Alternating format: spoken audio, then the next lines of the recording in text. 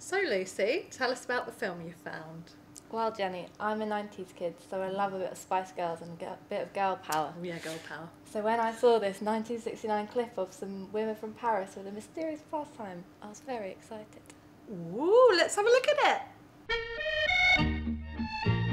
Let's take three girls in Paris, like manicurist Annie Vignol, who make a bit extra on the side. Annie's just off to lead the other half of her double life. When Margit Koltay isn't serving in her delicatessen, she's serving up something very different.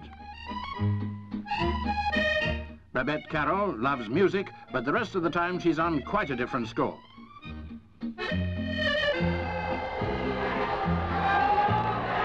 All three girls are professionals. Although they train in Paris, they have to go to the provinces to appear before the public. Apparently their performance is considered a bit too strong for the delicate sensibilities of the capital.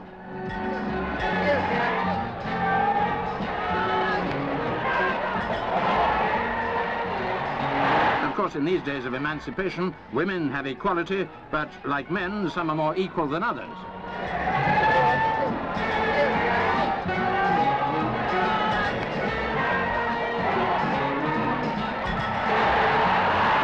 All girls like a chance to tear a few reputations to bits, but why stop at that?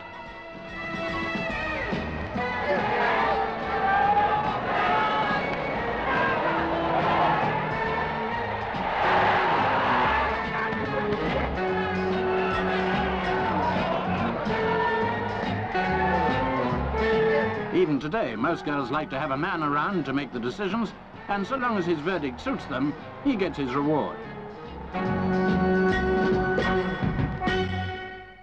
We'd love you to subscribe to the British Movie Tone channel for regular updates.